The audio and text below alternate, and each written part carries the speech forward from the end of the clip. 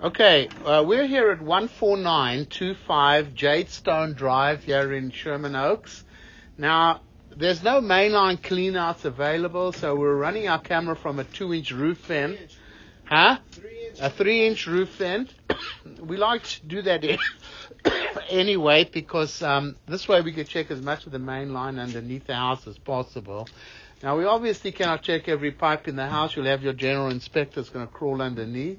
He's physically going to look at the plumbing and stuff. We're here to check the main line. We did have a quick little peek underneath the house.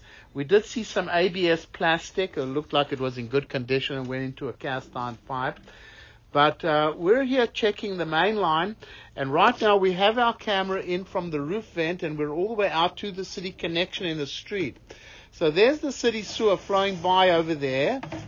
There's your connection to the city. You have a 6-inch clay pipe coming back from the middle of the street towards the property.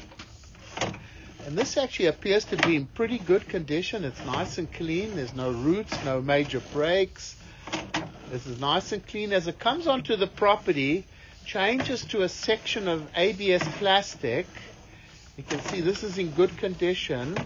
As it comes back, now round about here, you can see how the pipe starts to dive over there.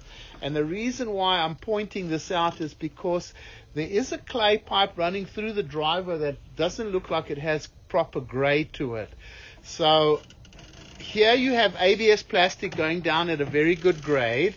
Then it goes to a clay pipe, which starts to come underneath the driveway.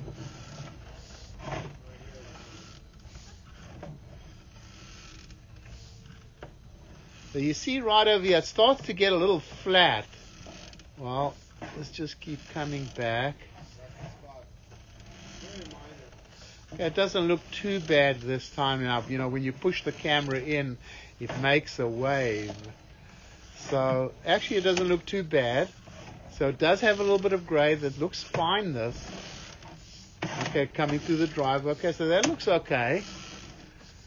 Now there is a little piece of repair over here done outside.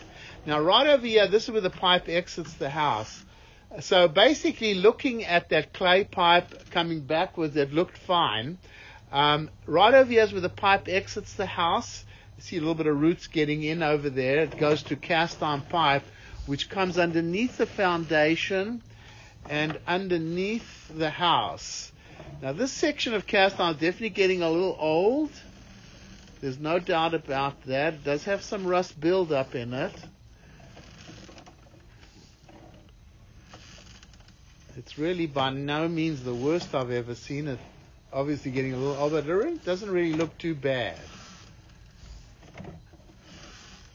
Problem is, though, if you have a blockage over here, there's no way to clean this line. So either you want to replace this section of cast iron pipe.